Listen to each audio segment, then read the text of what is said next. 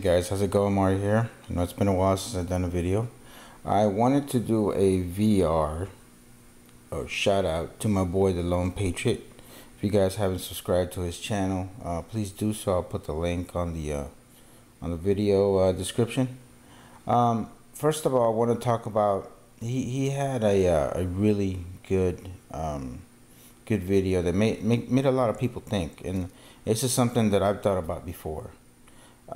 He started talking about what's your home defense plan, and what are some of the things that you do to better secure your home. Now, in his video, and I'll put a link to that as well, he talks about you know, some of the issues that he has, especially when he's carrying his Glock 26. And what would happen if for some reason he is not being able to carry his weapon at all times? How can he still be able to take care of his home? And this is something I thought about before.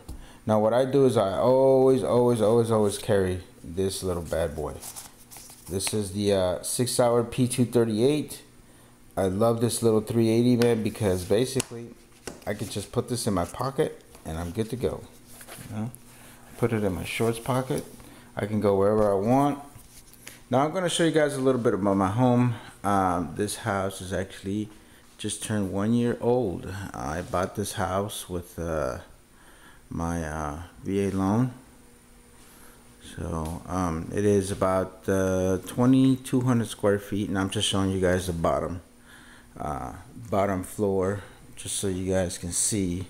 Now I have taught my kids, by the way, that's like my Reiki Freedom stuff. I have a lot more, but I just put this in here because, well, my significant other wanted me to put something in here. Just, I personally am not into showing all my stuff. I just, you know, it's her. So basically this is about 2,200 square feet. It's 4 bedrooms, 3 baths. So like I'm telling you guys, this house here, I mean, just on the bottom floor itself, I have three guns that I have readily accessible at all times. Now the great thing about my situation is that, well, my kids are all grown up, so all of them have been taught how to use a weapon, from a shotgun all the way to the AR-15.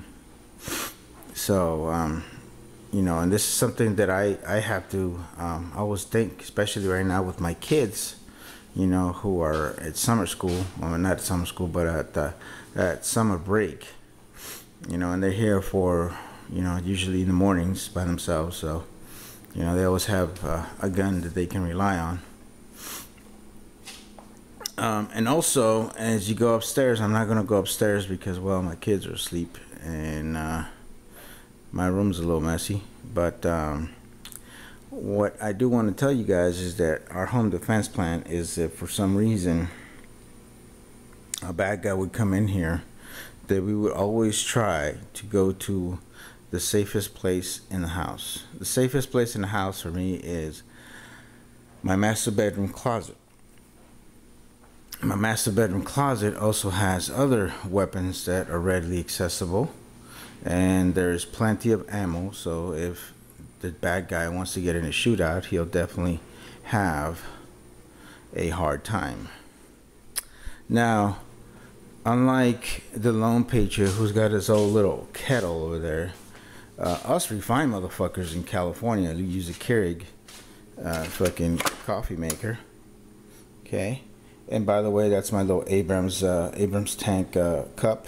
Yes, I was a tanker, so believe me, I have a claiming res. Actually, I did it for 10 years, so I missed the beast, but my back, my knees, and my hearing don't miss it. So hey, check it out, Lone Patriot. That's how you get coffee, motherfucker. Not like that old man kettle you got going on over there. Jesus Christ, dude, you're killing me.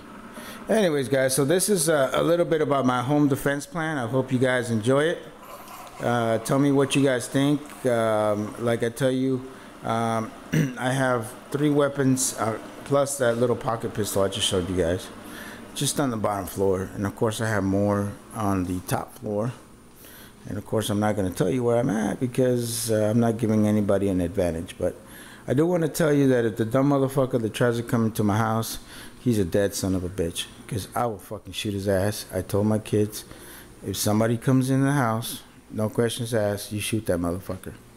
All right? We will deal with the fucking district attorney later. That's how I see it. All right, guys. Like always, God bless you. God bless the United States of America. And oh, the way, my coffee's almost done. Not like that fucking old man Kettle of fucking Lone Patriots. And I'm out.